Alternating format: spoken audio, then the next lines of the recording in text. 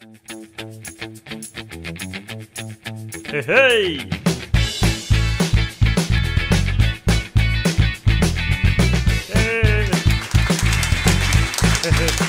טוב, ברוכים הבאים, עוד איבנט מוצלח של JavaScript Israel, היום Maintainable JavaScript. אז בואו נתחיל בחדשות, אבל לפני החדשות. אז אני גם, המיטאפ הראשון שדיברתי בו היה ב-JavaScript Israel, אז אני רוצה להגיד שאנחנו בהחלט מקבלים גם אנשים חדשים וגם אנשים מנוסים, אז כל מי שמעוניין לבוא ולדבר אז מוזמן, יש לינק כאן בסלייד של אתם נרשמים, ואז אנחנו שולחים לכם את הנושאים ואתם יכולים להציע דברים שאתם מעוניינים לדבר עליהם. ועכשיו נעבור לחדשות. אז JavaScript News, אז אולי קצת סיפורים. אז NPM, השערוריה האחרונה, למי שלא שמע, לא כזאת שערוריה, אבל המנכ"ל התפטר לפני כמה ימים, וזה מתווסף לתקופה הלא ברורה שעוברת עליהם לאחרונה, אחרי שה-CTO עזבה, ה-co-founder, הסטנדרט לייברי שפרסמה פרסומות בזמן בקונסול, אז עכשיו גם זה, וכמובן גיטהאב. עוד זמן שהיה להם שם. כן, היה, כן. אז בקיצור, NPM זה בעצם הדבר שעליו מתבססות כל האפליקציות JavaScript בימינו, אז אני חושבת שזה כן מעניין, אני מקווה שזה תעבור לפסים טובים יותר. וחדשות קצת יותר טכניות, אז מי שלא שמע Optional Chaining, עכשיו בסטייג' 3, פיצ'ר אחלה, בעצם מאפשר לך לגשת לממברים שהם בתוך ממבר או בתוך ריזולט של איזושהי פונקציה, בתנאי שהם לא null, כמו למשל low dash get, למשל מי שמשתמש, מאוד נוח, תבדקו את זה. וגם top level awaits, עכשיו, ממש עכשיו נחת ב-V8, זה אומר שריסורסים יכולים בעצם, מודולים יכולים להצהיר שהם בעצם אסינכרונים, ואז כאשר אתה טוען אותם, אז קודם תחכה שהם יסיימו את מה שהם צריכים לעשות, ואז רק יהיה אבלואציה של הקוד. זהו, אז זה בקשר לחדשות. אז מה יהיה לנו היום? אז מאיה תספר לנו על מונוריפו ועל קלאודנרי, אחרי זה רועי אושרוב על סוליד, ואיך כדאי לכתוב קוד שהוא יהיה קריא ונוח. מירי תספר לנו על package management ואיך הם עובדים בסייברארק, גם בעקרונות של סוליד, ואחרי זה גם, איפה אתה? מסתתר שם מאחורה, יסביר לנו קצת, ספר לנו על איך קוד conventions הצילו אותו, או לפחות את שפיותו. זהו, שיהיה לנו אחלה ערב. מאיה, את מוזמנת.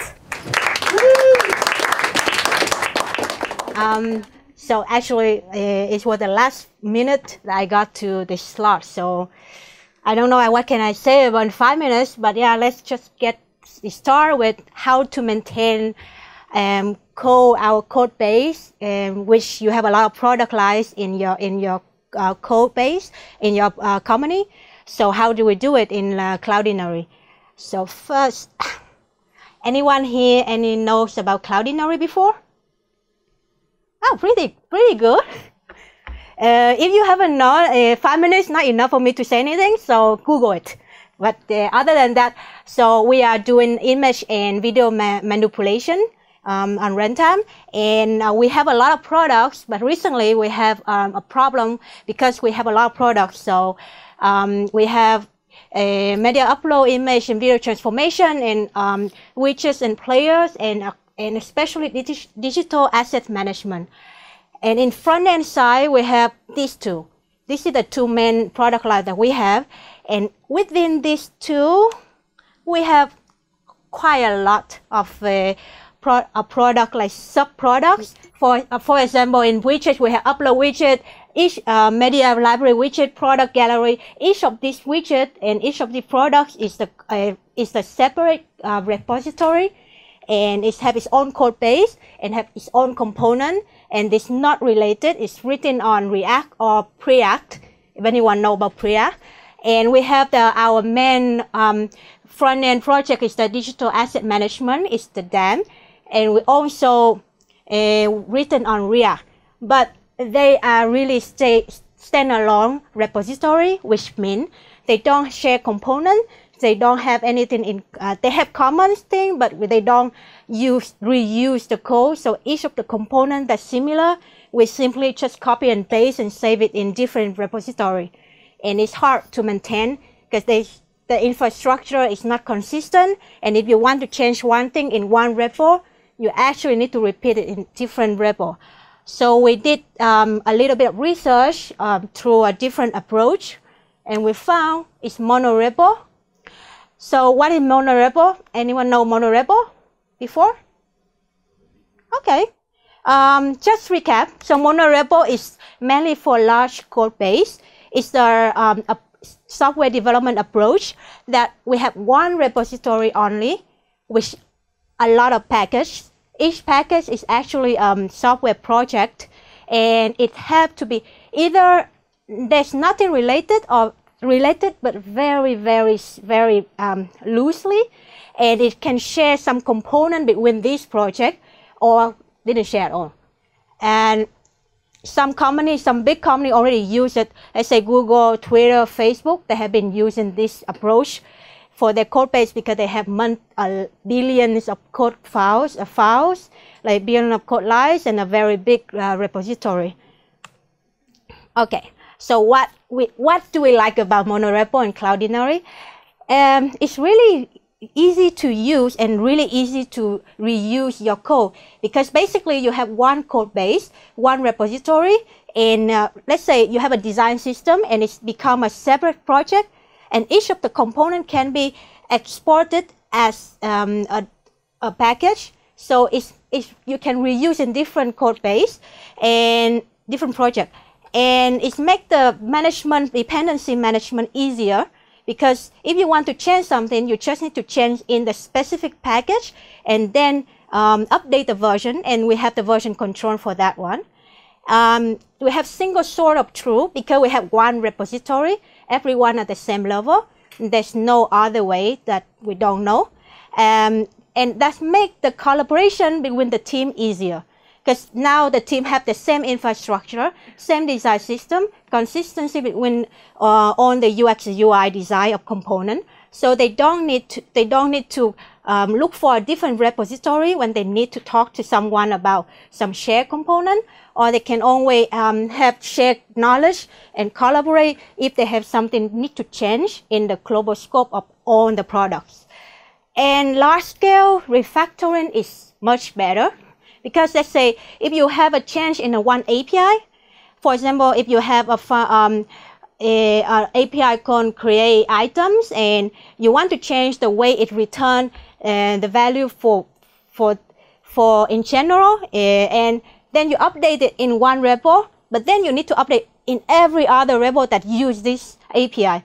But with monorepo, you only need to update one time, and then we use the tool to publish the package. It will apply to every other project, and that makes the code control and refactoring much easier. You don't have to do copy and paste. And how do we do it? So we're using Leonard. It's the NPM tool that allows us to do multi-package control. It was developed by the people from Babel. And it's really good because it allows you to do package control, version control, publish pin package, and update in the whole repository for all other package. Of course, cannot use it alone, have to do also with internal tool. So we have several tools like script, basically script that we allow to do automation, to do trigger, testing, trigger, create template for every time when you have a new component created. And of course, we also have like Webpack and on the team that the standard for controlling the code base, how to automate automation, how to check the PR, how to merge, and how to update the code base whenever someone publish some or merge something new to the system. And the last thing, this last but not least, this is very important. A lot of developers think that it's not important, but it is. It's documentation. You always need to get a very good documentation, even if you have monorepo, because even if you have one source of truth, without documentation, you will not understand, or a new developer will not understand what is going on, how to use a tool, what tool do we use. So we're using Storybook to document all the components of the design system. Also on the script, how we use the script, how we write the script, and on the tool, like what version of Lena we use step by step, so that anyone that new to the team would just go to this page, this documentation, and will have the understanding of the whole code base. We have a lot of projects, and that's it.